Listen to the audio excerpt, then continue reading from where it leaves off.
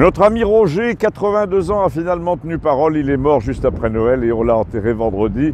Il a dit à son ami Frédéric de machin chose, là je ne peux pas dire son vrai nom évidemment, qu'il ne voulait pas de fleurs mais qu'il voulait Léon à l'orgue. Et la modeste église de Campagnol n'a pas d'orgue.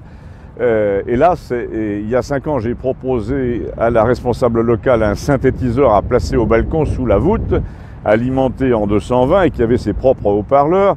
Et Léon a dit à la dame qu'il viendrait volontiers improviser le dimanche puisqu'il n'y a plus de messe. On a même déplacé un curé de l'évêché qui a dit oui, c'est intéressant, mais qui visiblement était un curé guitareux, amateur de Leonard Cohen et de Bob Dylan, comme la plupart des curés aujourd'hui, en tout cas pas de Jean-Sébastien Bach, et il a dit que l'orgue électrique, ça poserait probablement des problèmes d'assurance. Oui, il faut l'assurer, ce synthé. Non, je vous le donne, je lui ai dit, donc vous n'avez pas besoin de l'assurer. Mais rien finalement ne s'est jamais fait dans cette histoire. Il faut savoir que dans les évêchés de campagne et donc de Campagnol, on en est là. On placarde les panneaux sanitaires du gouvernement jusqu'à l'écœurement sous les statues du Christ.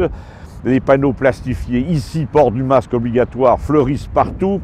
On trace des croix noires sur les bancs pour que les gens ne s'asseyent pas les uns contre les autres.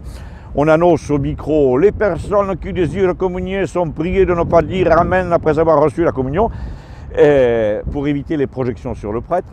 Et parallèlement, on refuse le cadeau d'un orgue d'1,20 m qui se porte sous le bras pour agrémenter un peu la liturgie. D'ailleurs, j'ai compris pourquoi, c'est parce que la dame qui guide les chants redoute d'être privée de son pouvoir sur les 4 veuves qui chantent des cantiques généralement complètement idiots et traduits de l'américain en disant 3, 4. Donc, pour toutes ces raisons, en l'honneur des obsèques de Roger, qu'il avait bien mérité, j'ai fait un coup d'état avant, comme vous le voyez derrière moi, de prendre la fuite dans les Landes et de changer d'air. Le jour de l'enterrement, j'ai installé en douce l'orgue synthétique dont j'ai enregistré quelques secondes juste comme ça pour vous donner une idée de l'ampleur, de la sonorité, et Léon a pu accompagner finalement la liturgie, l'entrée, la sortie, etc., d'une sorte de composé entre l'improvisation et le répertoire classique. En tout cas, c'était bien émouvant, comme je me propose de vous l'expliquer si vous me suivez en zone libre, en appuyant sur l'un des 3 liens ci-dessous, comme d'habitude.